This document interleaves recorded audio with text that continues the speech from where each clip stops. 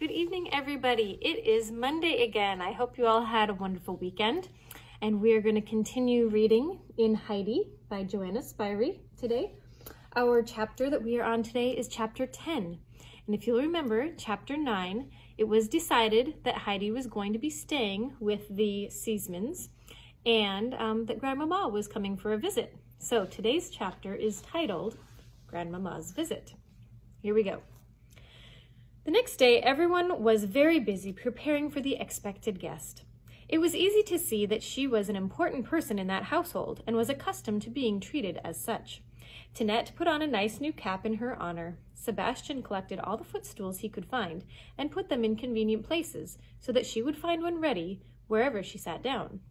Miss Rottenmeier fussed about the place, inspecting everything, as though determined to show her authority and that she did not mean to be deprived of any of it by the new arrival. As the carriage came rolling up to the front door, Sebastian and Tinette ran downstairs. Miss Rottenmeier followed in a more dignified fashion to receive the guest.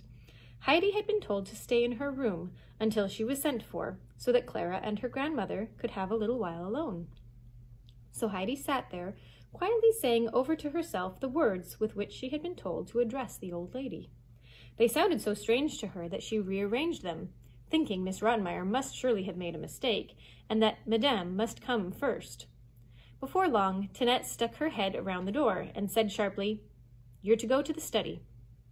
Heidi did as she was told, and as she came into the room, Mrs. Seasman said in a friendly voice, "Come over here, my dear, and let me have a good look at you." Heidi went to her and said clearly and carefully, "Good evening, Madame Gracious." "What was that?" laughed the old lady. "Is that how you address people up in the mountains?" "No, no one's called that at home," said Heidi gravely. "Nor here either. In the nursery, I'm always just Grandmama, and that's what you shall call me too. You'll remember that all right, won't you?" "Yes, I've used that name." "Good," said Grandmama, with an understanding nod, patting her cheek. Then she looked closely at her and nodded again, liking what she saw, for the child's eyes were grave and steady as they looked back, and Heidi saw such a kind expression on the old lady's face that she loved her at once. Indeed, everything about Grandmama was delightful to Heidi. She had pretty white hair and wore a dainty lace cap with two broad ribbons which fluttered behind, as though there were always a gentle breeze blowing around her. Heidi thought that specially attractive. "And what's your name?" Grandmama asked. "My real name's Heidi, but now it's supposed to be Adelheid, so I answer if I'm called that."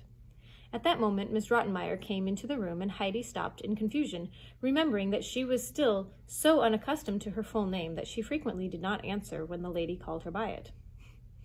"I'm sure you'll agree, Mrs. Seasman," said the disagreeable woman, "that it is better to call her by a name that can be used without embarrassment, especially to the servants." "My good Rottenmeier," replied Mrs. Seasman, "if she's always been called Heidi, and is used to that name, I shall certainly call her that." Miss Rottenmeier did not like at all being addressed by her surname alone, but she always had to put up with it from the old lady, who was set in her ways. When she had made up her mind to a thing, there was no changing it. Besides, Mrs. Seasman was still very active and missed nothing that went on in the house. The next afternoon, Clara went to rest as usual, and her grandmother sat beside her in an armchair to have a little nap too.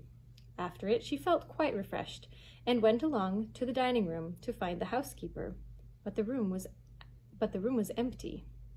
"Perhaps she's having a little sleep too," she thought, and went on to Miss Rottenmeier's bedroom and knocked sharply on the door. It was opened after a moment by that lady, who looked rather taken aback at sight of her visitor. "I just want to know where Heidi is and what she does with herself in the afternoons," said Mrs. Seasman. "She sits in her room," Miss Rottenmeier replied. "She might be doing something useful if she had the least inclination that way, but instead she makes the most ridiculous plans, and even tries to carry them out, things that I could really hardly mention in polite society. Depend upon it, I should do exactly the same if I were left alone like that, and probably you wouldn't care to mention any of my ideas in polite society either. Go and bring her to my room. I want to give her some books that I've brought with me." "Books!" exclaimed Miss Rottenmeier, clasping her hands together. "Books are of no use to her. In all the time she's been here, she hasn't even learned her alphabet. It seems quite impossible to teach her, and as Mr. Usher will tell you, if he hadn't the patience of a saint, He would have given up long ago. That's strange. The child doesn't look stupid. Go to fetch her anyway. She can at least look at the pictures. Miss Rottenmeier wanted to say something more, but Mrs. Seesman turned and quickly left her room. She was very surprised to hear that Heidi was slow to learn, and made up her mind to find out why.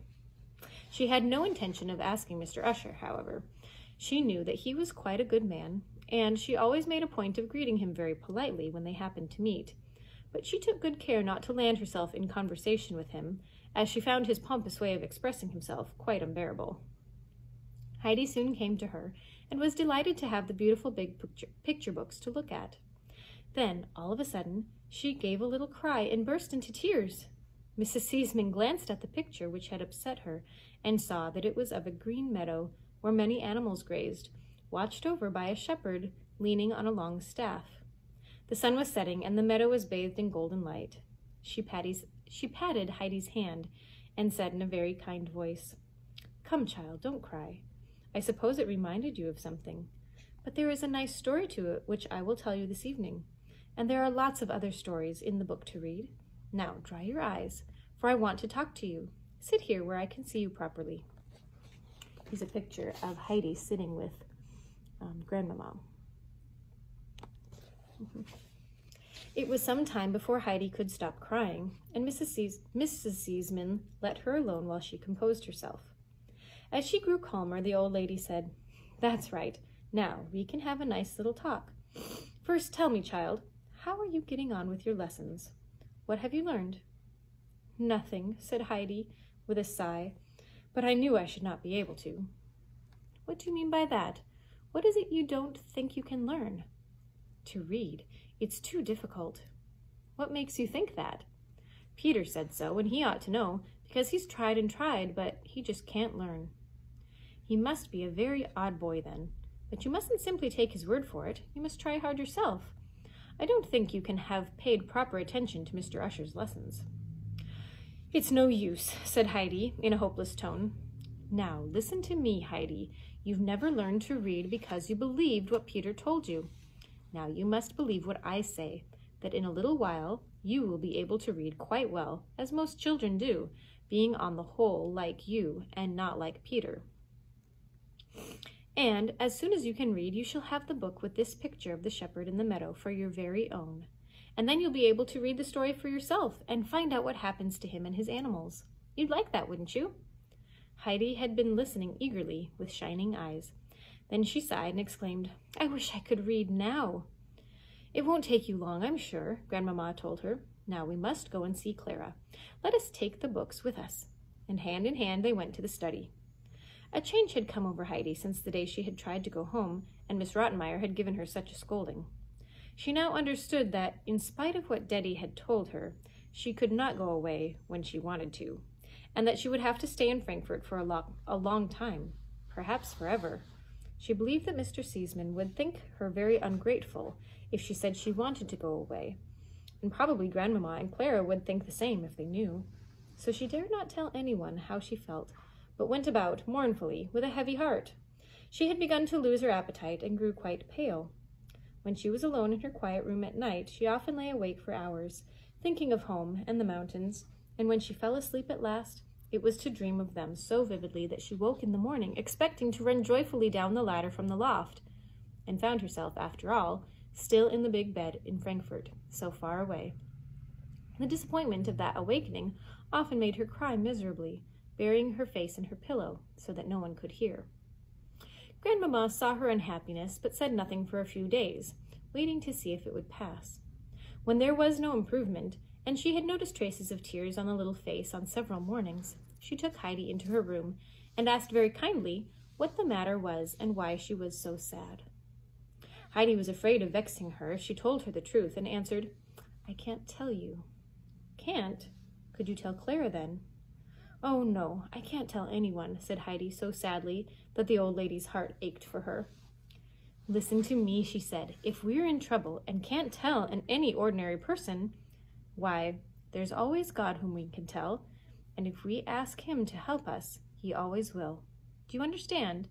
Do you pray to God every night, don't you, to thank him for all the good things, and to ask him to protect you from harm?" No, I don't, was the reply. Never.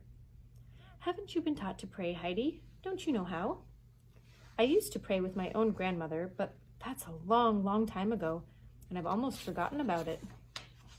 Ah, and when you are sad and have no one to turn to for help, can't you see what a comfort it is to tell God about it, knowing that He will help?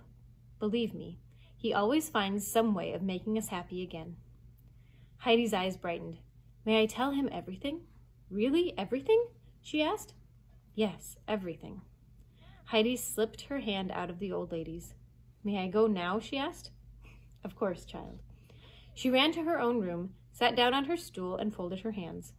Then she poured out all her troubles to God and begged Him to help her to get home to her grandfather.